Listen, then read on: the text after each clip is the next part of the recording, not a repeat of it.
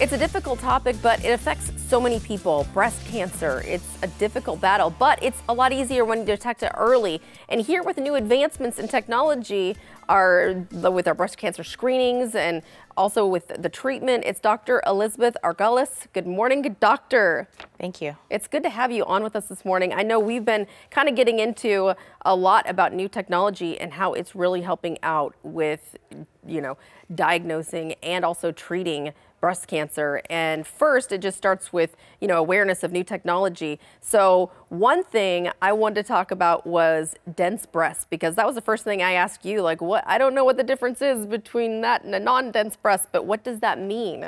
Sure. So breasts are made out of gland and fatty tissue, and the makeup of the breast is really up to your genetics. So there's nothing you can really do to make your breast more dense or less dense.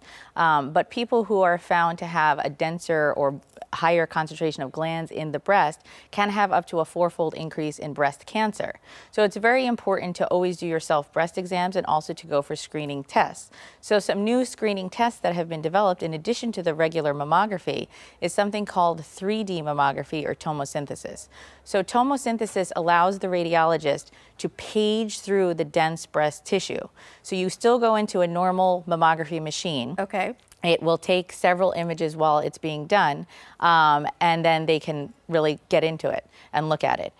And is this something that my insurance is not going to cover, or will it cover it? Most insurances cover it. Anyone can ask for it. If it's not covered, it's about $60 to $65 and well worth it if they're going to detect your cancer early. Okay, so you can just ask your doctor when you schedule your normal, Correct, or you can exam. ask at the mammography unit. Other thing that has been recently released is that the American College of Radiology is now recommending screening MRI for anyone who has been diagnosed with cancer with dense breasts, or anyone diagnosed with cancer prior to the age of 50 with any breast density. So that's very important to ask about too. And now I know we also want to talk about the new advances in the lumpectomies if you are diagnosed, sure, and also the mastectomies. So I want to get into that while we have some time. Sure. So surgical treatment of breast cancer has improved tremendously throughout the years.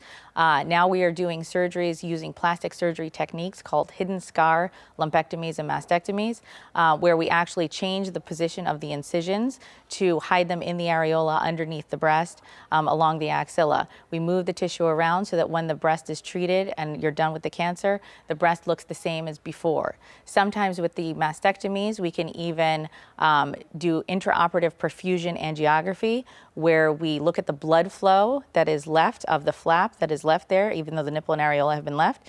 And if it's good enough, we can put an implant right in on the table, and it's phenomenal for women because they go in to get their cancer treated and they actually wake up looking like they had a breast augmentation. Wow. I mean, yeah. There's so much technology, so many big words, and a lot of misconceptions about things. So where can we go to get more information, and of course to make a just schedule a consultation to get more details? Sure. So we have a website. It's swflbreast.com.